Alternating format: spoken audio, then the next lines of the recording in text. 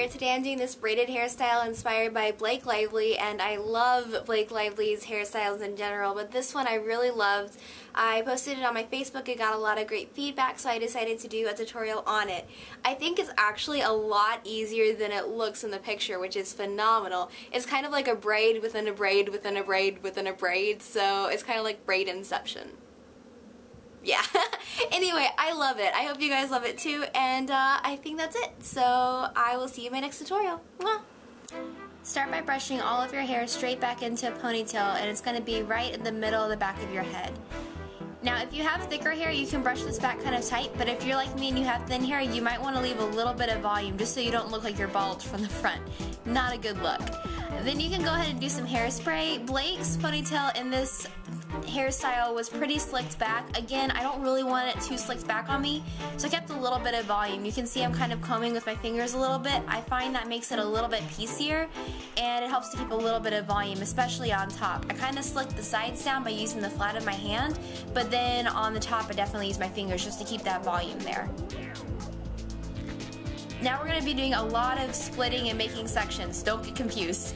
You're going to go ahead and split the ponytail in half and secure one side out of the way. And then you're going to take the side that you have left and split that in half and secure half of that out of the way.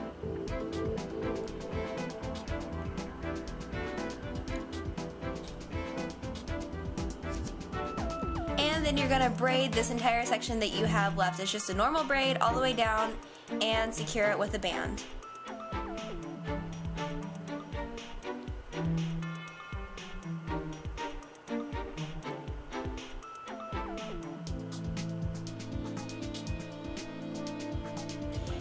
Next, you're going to let the section free, and you're actually going to split that one in half again and separate half of that like you just did before.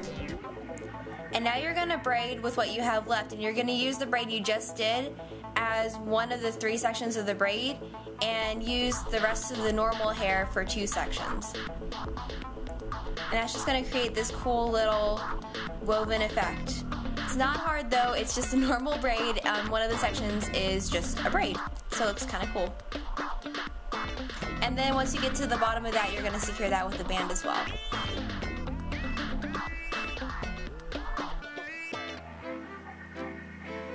And then you're going to leave that one section and you're going to go to the other side and split it in half and secure half out of the way and braid it all the way down. We're pretty much repeating the braid we just did on the other side of the hair. So we're braiding all the way down normally on this side. Now if you want to get fancy, you can mess with the texture just a little bit. You can do this first braid a little bit tighter, and then with the next braid we're going to do, you can do it a little bit looser, and that'll just kind of mess with the texture a little bit. But you're going to split this section just like we did on the other side. You're going to split it in half again and secure one of those halves out of the way.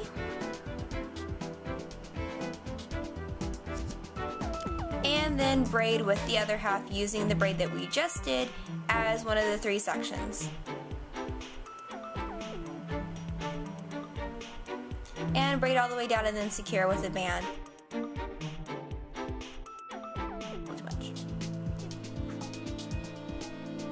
Alright, then you're going to let the other sections free. And you're going to wrap each of the unbraided sections around the braided section. And that just creates the little wraps look that you see in the original hairstyle.